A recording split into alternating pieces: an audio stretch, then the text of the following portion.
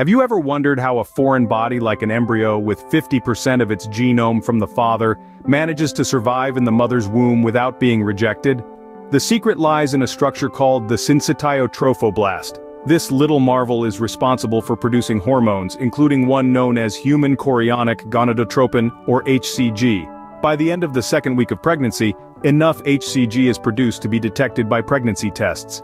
But that's not all. For the embryo to be accepted by the mother's body, her immune system has to change. It shifts from a cell-mediated immunity to a humoral or antibody-mediated immunity.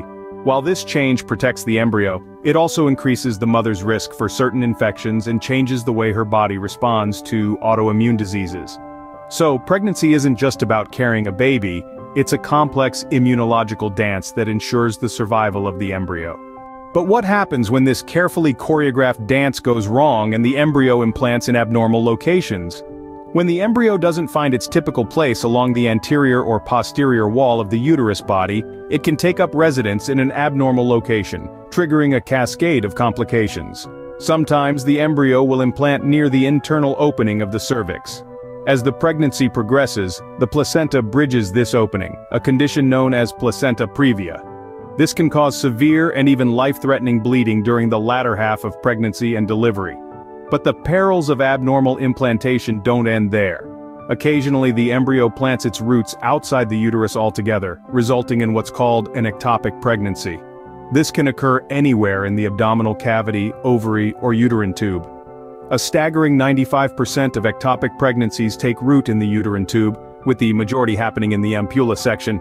In the abdominal cavity, the blastocyst, the early stage of the embryo, often attaches itself to the peritoneal lining of the rectuterine cavity, creatively named the pouch of Douglas.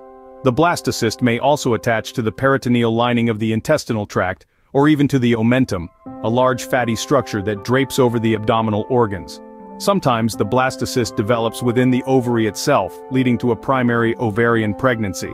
Ectopic pregnancies are a rare occurrence, happening in only 2% of all pregnancies, but they account for an alarming 9% of all pregnancy-related deaths for the mother.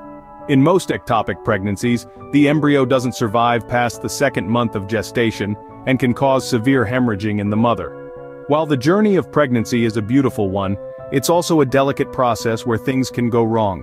Understanding these complexities can help in early detection and management of potential risks, ensuring a safe journey for both mother and child.